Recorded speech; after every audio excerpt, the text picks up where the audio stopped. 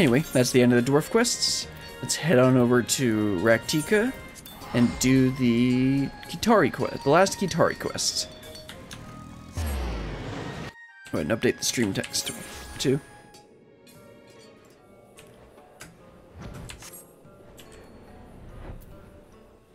Last time on the Qitari quests, we wrapped up the storyline, and we were able to cure them of their disease or whatever. Forget exactly. It's been a while. But let's see if the Chaqurl Qhotl can remind us what we did. Glory be the Scree. Chaqurl Qhotl is pondering the history of Rak'tika and his people. Oh, brilliant! On behalf of all the stewards, I thank you for your tireless efforts. You have our sincere gratitude. Indeed, we Qitari must bear the responsibility of having spread the pox to these parts of the forest. Finally, we have brought this painful chapter of our history to a close, and we could not have done so without your invaluable aid. At first, I feared we might damage our relation with the Knights Blessed and the Vis beyond repair. Instead, we have managed to overcome the plague together, and in doing so, the time-tested bonds between our peoples are stronger than ever before. I travel to Slitherbow and Fanau all the time to share tidings from the forest with my newfound friends.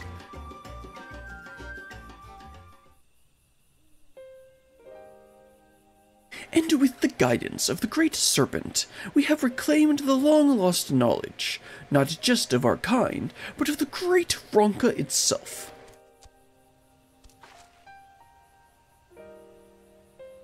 In studying the restored Stella, I have had occasion to reflect and ruminate on the history of the Empire. It truly was a great civilization, controlling and exerting influence over all of ancient Novront. It was a civilization of great enlightenment, welcoming myriad people and uniting them under a single banner to live in peace and prosperity. Hume and Vis, Qitari and Ronso, living side by side and working towards a common good. The artistic and academic accomplishments of the Empire were many, and yet this, its greatest strength, would also prove its downfall, or so my theory holds. As the Empire expanded and the years went on, strong friendships and alliance began to turn sour. Small disagreements flared into all-out conflicts, and Rak'tika, once akin to a mighty tree that seemed as if it would stand forever, began to splinter from within. I imagine Rak'tika in its final years, withered and dying. No doubt the Emperor sat on his throne, waiting in vain for the arrival of one who would restore his empire to its former glory. Waiting for the ally of Rak'tika. Compared to the long and storied history of Rak'tika, my own 3 years seem insignificant, as a drop of water in a great gushing river. I understand the sentiment, my boy, but it is not so. While the lifespan of any one Qitari may be short, we must never underestimate the value of our shared knowledge and wisdom, accumulated through our many experiences and recorded for the sake of posterity. Just as our forefathers did their part to shape the course of Rak'tikan history, so too will the discoveries you have made serve to forge the future of our people and the Great Wood itself.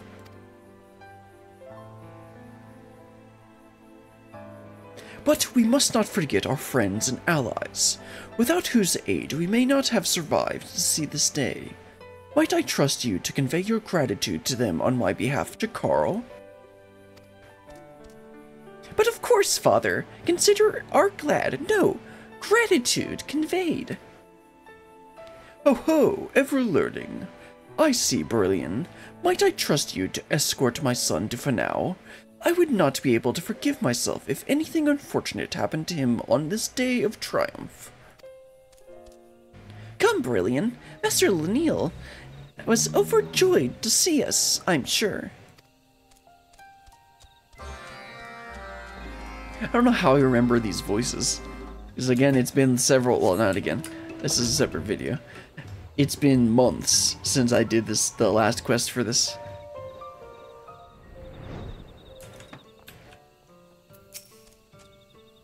And to think, the Vis all but scared my whiskers off when we first met.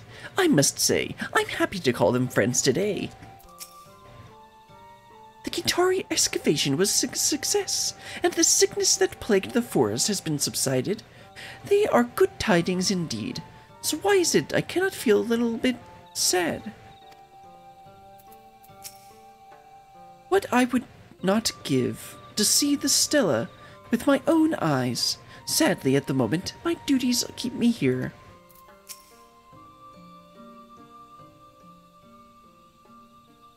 It pleases me to hear that all went well in the Stopple. We are honored to have done our small part to be of service to our Qitari friends. Never did I think I would live to see this age-old alliance of Rak'tika rekindled. For us as well, Master Lineal. From ancient rituals to the remedies that eased our pain in trying times, there is so much wisdom that we learned from you. I am certain that this is only the start of a long and fruitful friendship. You are wise beyond your years, my young friend, and there is much that you and your people have already taught us. Promise that you will continue to share with us your gleanings from history, that we might put them to use ourselves in protecting and preserving our forest home. It would be an honor.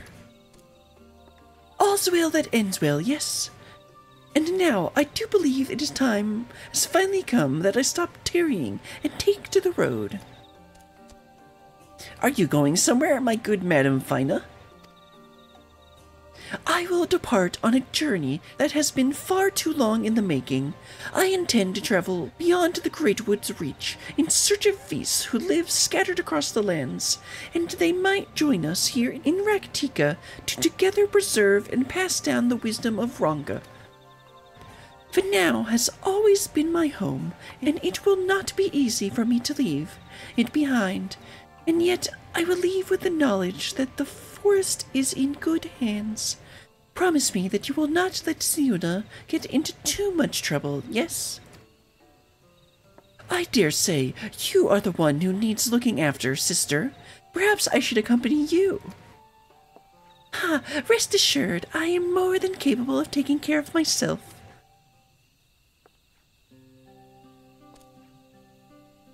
Forgive me if I refrain from stepping in the midst of a sibling squabble. Go in safety, Fina, and when the azure blooms will guide you home. Thank you, Master Lineal. I will return. And with that, I had best be off. Before I find another reason to delay my journey any longer, young Chaqurl, Brilliant, promise me you will be well.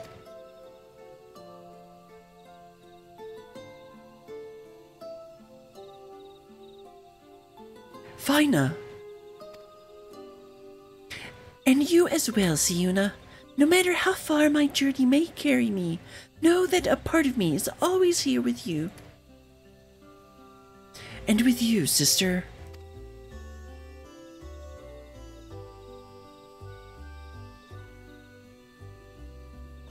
That was sweet. And she finally stopped delaying, dilly-dallying.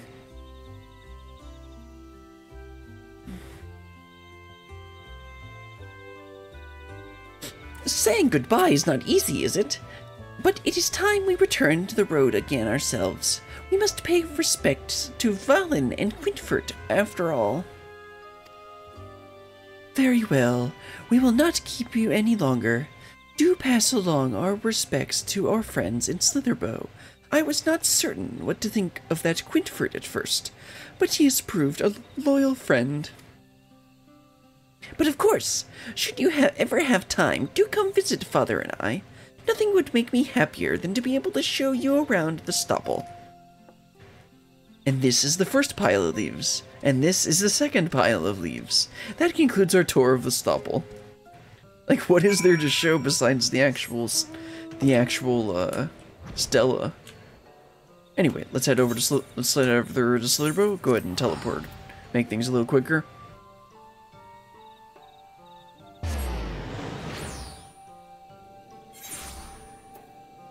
Okay. Ernar's still waiting for Y'shtola. Ah, it is the great Qinfert!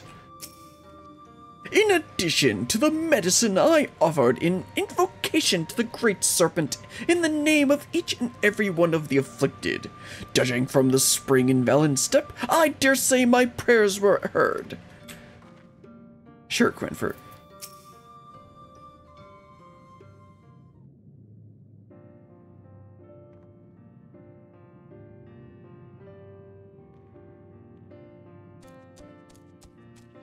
Is that the great serpent of Rak'tika? Master Valen, are you certain you should be up and about like this? Have no worries, my friend. I am feeling like my old self again. I hear that all is well again in the Stopple too. That's truly a relief. I shudder to think what would have happened to all of us here in the Greatwood if you hadn't made your discovery. Truly, we owe a debt of gratitude to your ancestors and their wisdom. And truly, we are all owe a great debt to the great serpent of Rak'tika. By those divine auspices, young Chaqurl was led to the stela in which the cure was inscribed. Yes, praise be the serpent, praise be. Do you think you could keep your voice down a bit? Some of us are still recuperating from a life-threatening plague, you know.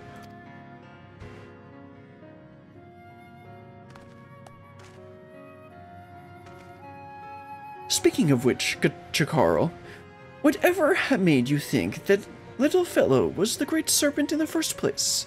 When Qinfert first started rambling on to that end, I thought he might finally lost the last of his wits. An excellent question, Valen, and one I have been giving some thought to myself. Father has always told me tales of how the Ronkins worshipped a great serpent as their guardian and protector, but there were no clear records of its physical appearance.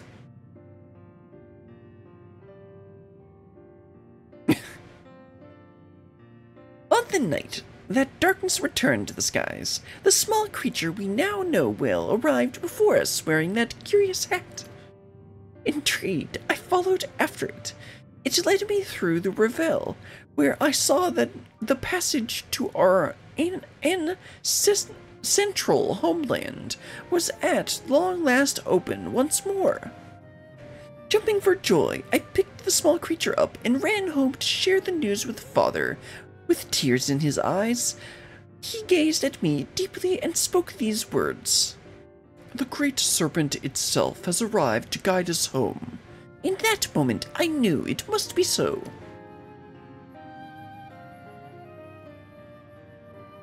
A moment of divine inspiration, no doubt, and not altogether unlike my own. Yes, this is most fascinating indeed.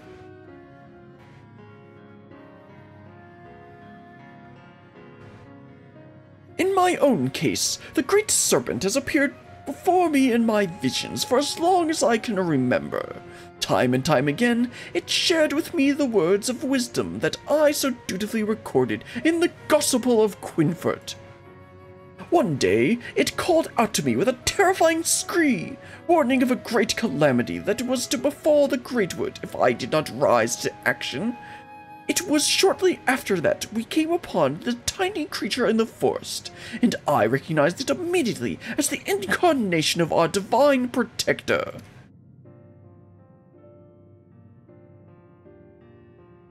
It is clear now that all was leading up to this day. Its first appearance in my visions, our meeting, all had been part of the great serpent's grand design to restore peace, harmony, and prosperity to the forest.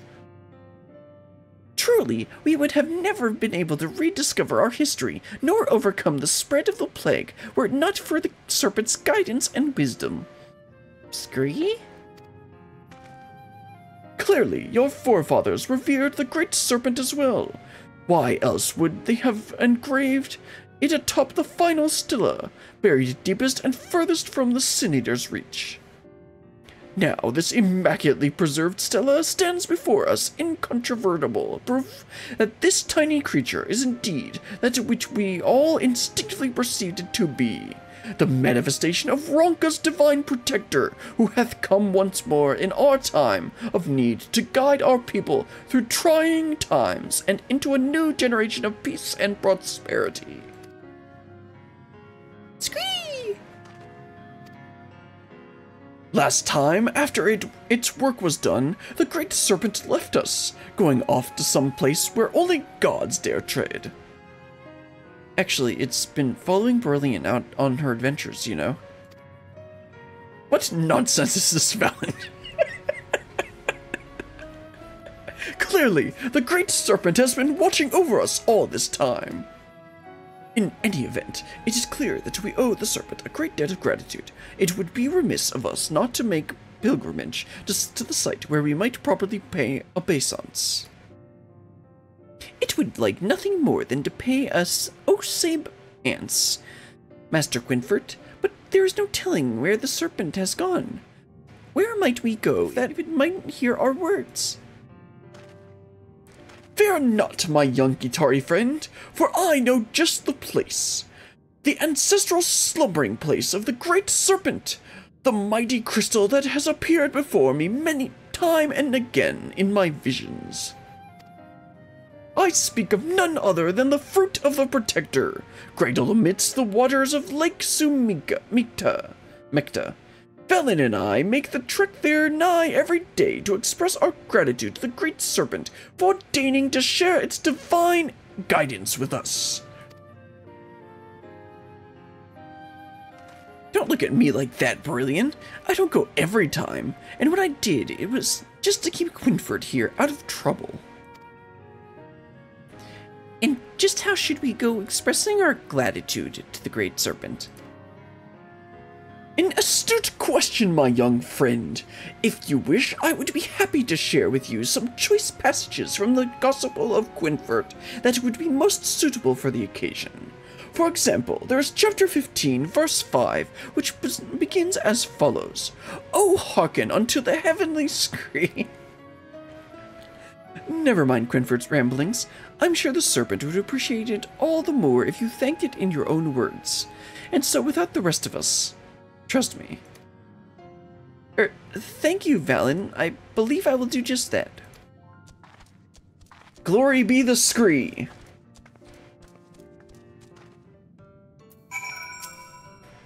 I was afraid Quinfert's rambling would go to Chaqurl's head, but the boy seems to have a good head on his shoulders. Ah, but of course, how could I forget chapter 9, verse 11, and chapter 2, verse 2? Oh, if only I had the time to share the entire gospel with my Qitari friend. Run, Chaqurl. Run. Anyway, let's head on over to wherever we're going. Where's the exit? There it is. Okay, yeah, over by the sea, over by the water, like they said. Where's the exit? There it is. So we're just gonna pay our respects to the great serpent of Ronka. Actually, he's been following Brilliant along on his adventures. Okay, Valen. Okay.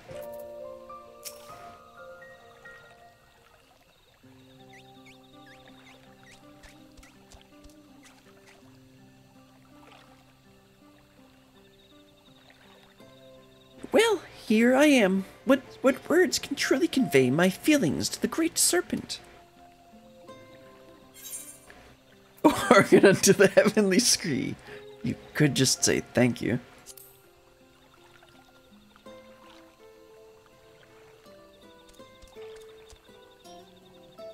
Perhaps I should keep it simple. Yes. Oh, great serpent. Thank you ever so much for watching over us. You have my most sincerest gratitude. It was by your guidance that my people have reclaimed our history, and that I have made so many new friends and allies. I promise that we will never forget you and pass down tales of you for generations and generations to come.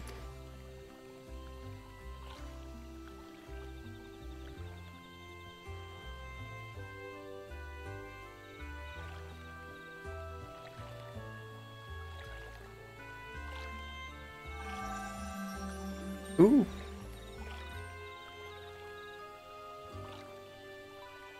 What is happening?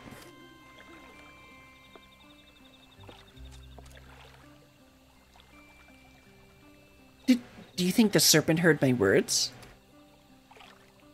Sure. Scree, Scree!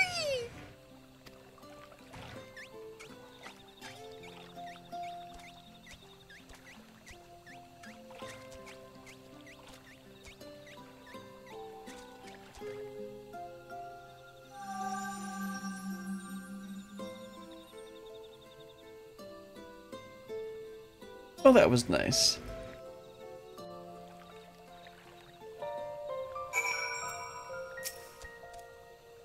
When the crystal glimmered and glowed, it almost felt like it was speaking to me. Do you believe this means the serpent heard my words?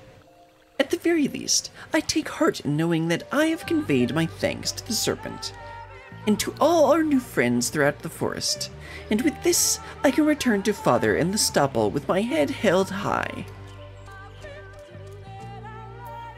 Alright, let's teleport over to Finale and head back to Hopl's Stopple. And then that will be the last of the Qitari quests. And that'll be 2 of the 3 Shadowbringers tribal quests done. Or quest lines done. I still have a little bit more to do on the Pixie quests.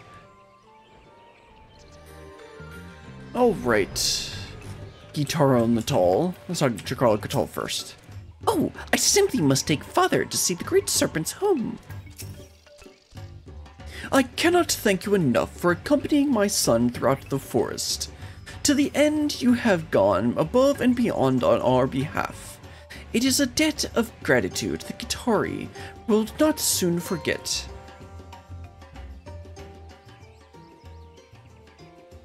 In reclaiming our heritage and history, we have also rekindled the time-honored bonds of friendship with our fellow residents of Rak'tika. The Knight Blessed, the Vis, the Great Serpent, and not least of all, Brillian, ally of Rak'tika. All have played a part in events that will be etched in the annals of history. Yes, the stewards shall see to it that these events are handed down to our children and our children's children, and so on, until long after we ourselves are gone. You have my word. In the meantime, we shall continue our excavation of the tunnels beneath the Stopple. I have even considered commissioning the creation of a new stela, in which all we have gleaned in recent days may be recorded for posterity. Father and I might not have seen eye to eye in our impertitations of history, but I can assure you that we are of like mind regarding the future we would forge for our people. Oh, how you have grown, Chaqurl. It nigh brings tears to my eye. Thank you for everything, Brillian. I know that there are many places you must journey, but know that you will always have a home here in the Stopple. Is that not so, O Great Serpent?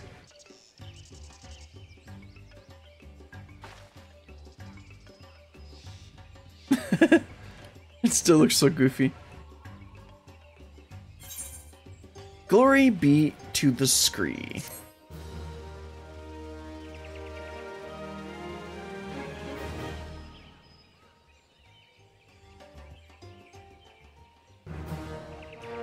Reputation has increased to Bloodsworn. You have achieved Bloodsworn reputation with the stewards. You receive experience points, bonus, yeah. I'm already maxed gatherers, so it doesn't really matter. Anyway, let's check out the reward we got. Let's see. Oh, there we go. We got the Beheaded Spirit of Rak'tika. And I get the Qitari Framing Kit, which I think I forgot to grab the Dwarf one earlier.